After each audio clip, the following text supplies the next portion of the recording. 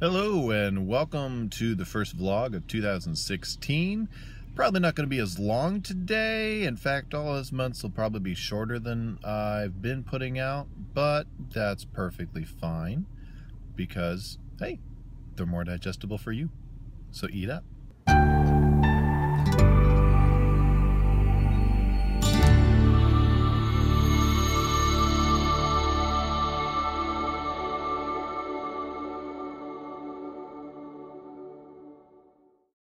Okay, so today, just going to share a story about my life. A few weeks back on Christmas, I opened up one of my presents and found out that my wife had given me a gift that I'd never received before. Tickets to an NFL game. I've never been to a game in person, never been to any stadiums. Well, I've been to baseball games, and way back when went to an Indians game in Cleveland Municipal, so technically I was in a football stadium. This was a great present for me because I've always wanted to experience an NFL game live and in person. I've always felt that I would prefer to watch from home and be comfortable, but I always wanted to go to one just for the experience. And I have to say, I'd love to go to more, I think. So anyway, she got me tickets to the season finale of the regular season, week 16 in Cleveland. Browns versus Steelers. Woohoo! Gee, I wonder who I was cheering for. The Steelers needed a win to get into the playoffs, and they needed the Bills to beat the Jets. And by the time we left the stadium, we were in the playoffs. Woohoo! Yay! If you don't like the Steelers, please bear with me. The story's fun. While we were there, it was cold. It was the first day of really getting any snow, and it didn't stick, but we got it. The tickets that my wife got were way up at the top row. I mean, seriously, it was the last row.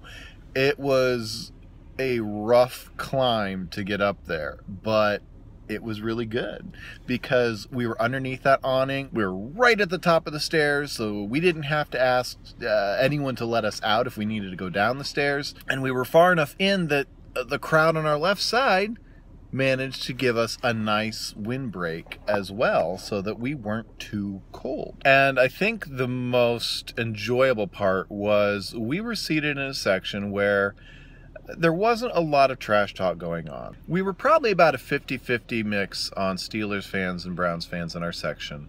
And aside from one incident where there was a Browns fan that was getting up and just being really rambunctious, I don't know what he was saying, I was too far away.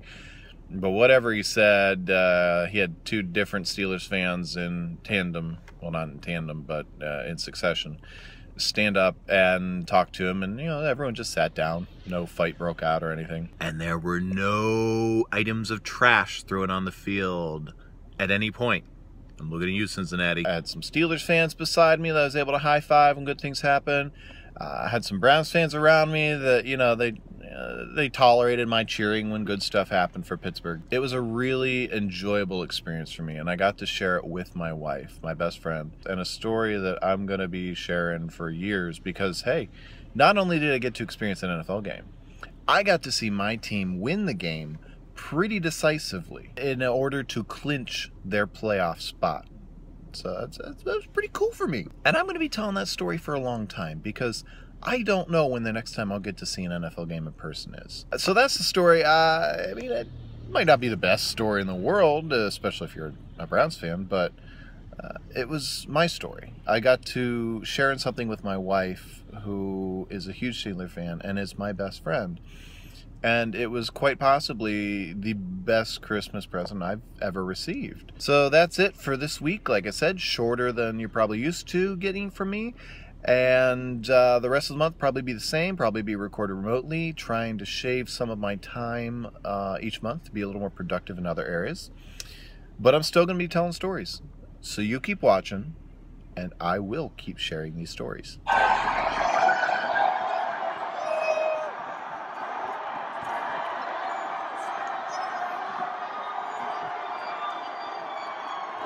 Yeah!